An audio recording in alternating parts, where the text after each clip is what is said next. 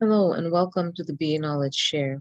In this episode, we will cover this first area under the underlying competencies, which is section 9.1, analytical thinking and problem solving. So without further ado, let's get started. Analytical thinking and problem-solving skills are required for business analysts to analyze problems and opportunities effectively, identifying which changes may deliver the most value, and work with stakeholders to understand the impact of these changes. Business analysts use analytical thinking by rapidly assimilating various types of information, for example, diagrams, stakeholder concerns, customer feedback, schematics, user guides, and spreadsheets, and identifying which are relevant.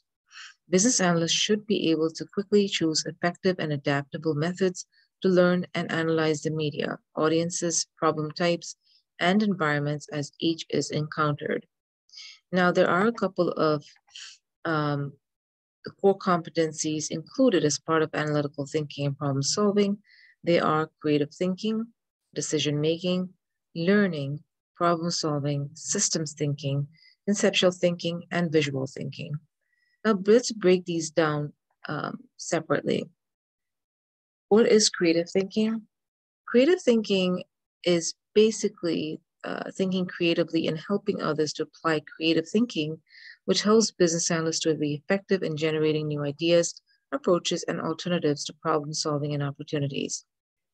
Creative thinking involves generating new ideas and concepts, as well as finding new or different associations between existing ideas and concepts. It helps overcome rigid approaches to problem solving by questioning conventional approaches and encouraging new ideas and innovations that are appropriate to the situation. Creative thinking may involve combining, changing, and reapplying existing concepts or ideas. Business analysts can be effective in promoting creative thinking in others by identifying and proposing alternatives and by asking questions and challenging assumptions.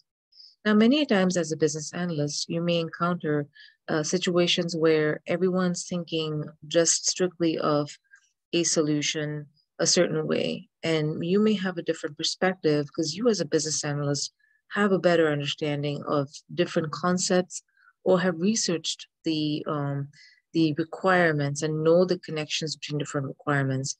So this involves having some sort of creative thinking to come up with options to solutions.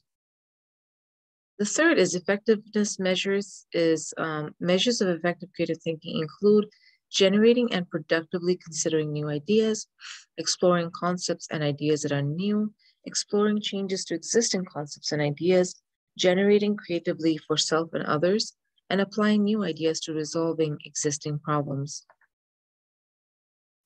Second core competency under analytical thinking and problem solving is decision making.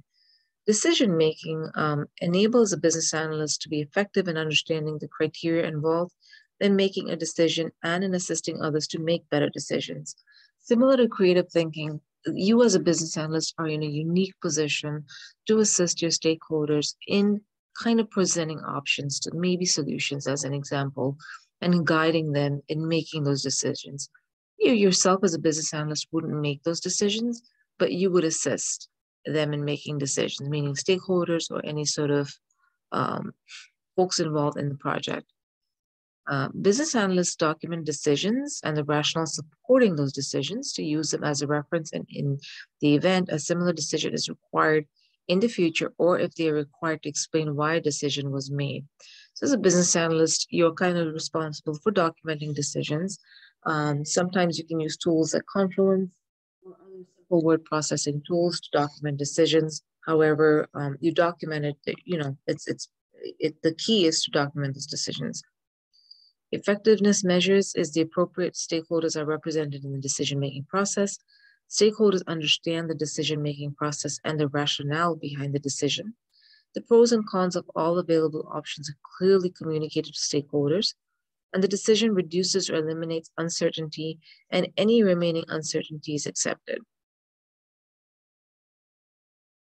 The third core competency is learning. The purpose behind learning is the ability to quickly absorb new and different types of information and also modify and adapt existing knowledge allows business analysts to work effectively in rapidly changing and evolving environments. The definition is learning is the process of gaining knowledge or skills. Learning about a domain passes through a set of stages from initial acquisition and learning of raw facts through comprehension of their meaning to applying the knowledge in day-to-day work and finally analysis, synthesis, and evaluation. Business analysts must be able to describe the level of understanding of the business domain and be capable of applying that level of understanding to determine which analysis activities need to be performed in a given situation. Learning is important because many times as business analysts, or if you are in that kind of skill set role where you're required to use your business analysis skills, you're put into different domains sometimes. In that case, there's different stages of learning. And it's important to understand that there is a ramp-up time to learn these core concepts, to build upon those core concepts. So understanding the whole learning cycle is important so that you are aware that this is the stage that you're in, so that you don't kind of feel defeated that you're not grasping concepts right away, right? So learning techniques to consider include, you could be a visual learner. For instance, you could learn through presentations, photographs, or simply by taking visual notes. Auditory, some people are very auditory, meaning they listen to maybe audiobooks or some sort of recording to get an understanding of what is going on. Kinesthetic is learning by doing. Most people experience faster learning by doing, or you could have a combination of being visual, kinesthetic, or auditory. So there's, as I said, understanding these different techniques and what works well for you is important. Effectiveness measures are understanding the learning is a process for all stakeholders, learning the concepts presented and then demonstrating an understanding of them, demonstrating the ability to apply concepts to new areas of relationships, rapidly absorbing new facts, ideas, concepts, and opinions, and effectively presenting new facts, ideas, concepts, and opinions to others. There are n number of articles and videos out there on learning techniques. There's a Feynman technique that folks use. There's so many techniques that you can leverage in order to better help you understand concepts. So this one is an important core competency. Problem solving. Business analysts define and solve problems in order to ensure that the real underlying root cause of a problem is understood by all stakeholders and that the solution options address that root cause. Defining a problem involves ensuring that the nature of the problem and any underlying issues are clearly understood by all stakeholders. Stakeholders' points of view are articulated and addressed to understand any conflicts between the goals and objectives of different groups of stakeholders. Assumptions are identified and validated. The objectives that will be met once a problem is solved are clearly specified, and alternative solutions are considered and possibly developed. Effectiveness measures of problem solving include confidence of the participants in the problem solving process, selected solutions meet the defined objectives and solve the root cause of the problem. New solution options can be evaluated effectively using the problem solving framework, and the problem-solving process avoids making decisions based on unvalidated assumptions, preconceived notions, or other traps that may cause a suboptimal solution to be selected. Many times we may have heard of situations where folks get in, they get very emotional about certain requirements, solutions, and the decisions or they don't get into the root cause of the problem. They just jump to solutioning. So there's several techniques you can use. One that stands out is the fishbone technique, where you can get down to the root cause, categorize those problems, and kind of establish, hey, that these are kind of the root causes of a problem or several problems. So problem solving and understanding how to problem solve is and one of the core underlying competencies. Systems thinking. Well, systems thinking helps understand how the people, processes, and technology within an organization interact, which allows business analysts to understand the enterprise from a holistic point of view. Systems theory and systems thinking suggest that a systems as a whole has properties, behaviors, and characteristics that emerge from the interaction of the components of that system. These factors are not predictable from an understanding of the components alone. For example, just because a BA knows that a customer may return an item they purchased doesn't give the business analyst the full picture. The analyst must analyze the impact the return has on such items such as inventory, finance, and store clerk training. In the context of systems theory, the term systems includes the people involved, the interactions between them, the external forces affecting their behavior, and all other relevant elements and factors. So when you think about systems thinking, a good example is when a change comes in from a business perspective based on their need, you need to understand, well, what are the downstream and the upstream impacts to that change? Understand the changes holistically. Sometimes that's hard to do because you as a BA, you don't have the tools to do that. But sometimes it's interesting as you start off as a BA, it's key to kind of interact with people that work with these systems and kind of you tap into those people to understand, well, what are the upstream and downstream impacts? Effectiveness measures are communicating how a change to a component affects the system as a whole, communicating how a change to a system affects the environment it is in, and communicating how systems adapt to internal and or external pressure and changes. The next one is conceptual thinking. Business analysts routinely receive large amounts of detailed and potentially separate information. They apply conceptual thinking skills to find ways to understand how that information fits into a larger picture and what details are important, and to connect seemingly abstract information. It's different than systems thinking because it's about understanding the linkages between context, solutions, needs, changes, stakeholders, and value abstractly and in the big picture. Now, systems thinking was more so in terms of understanding the linkages from an upstream and downstream systems perspective.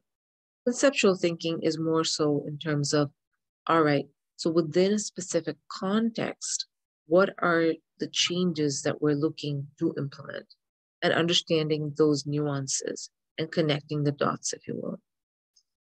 Effectiveness measures for this would be connecting the disparate information and acting to better understand the relationship, confirming the confidence and understanding of the concept being communicated with the stakeholders, formulating abstract concepts using a combination of information and uncertainty, and drawing on past experiences to understand the situation.